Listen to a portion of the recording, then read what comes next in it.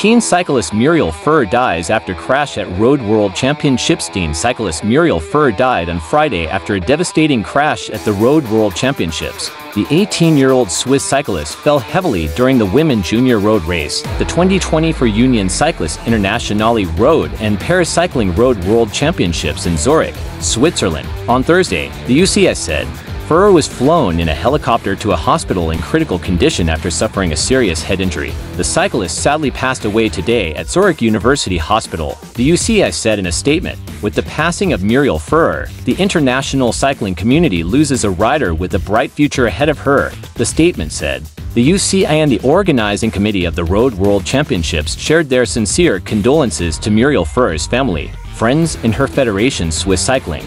Furrer's family has asked that their privacy be respected at this time, the UCI said.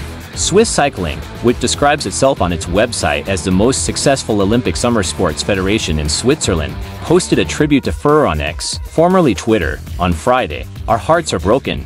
We have no words. The post read, "It is with a heavy heart and infinite sadness that we have to say goodbye to Muriel Furrer today. We are losing a warm-hearted and wonderful young woman who always had a smile on her face. There is no understanding, only pain and sadness." In a follow-up post, Swiss Cycling expressed its condolences to Furrer's family, writing, "Our thoughts are with her loved ones and family. We ask that you respect her privacy at this incredibly difficult time.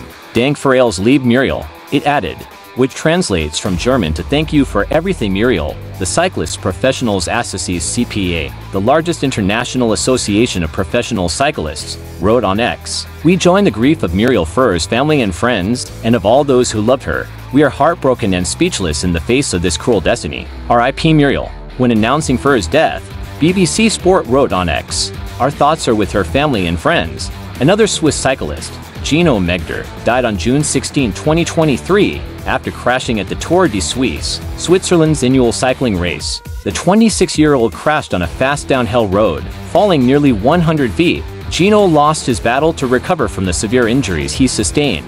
His Bahrain Victorious team said in a statement at the time, "Despite the best efforts of the phenomenal staff at your hospital, Gino couldn't make it through this.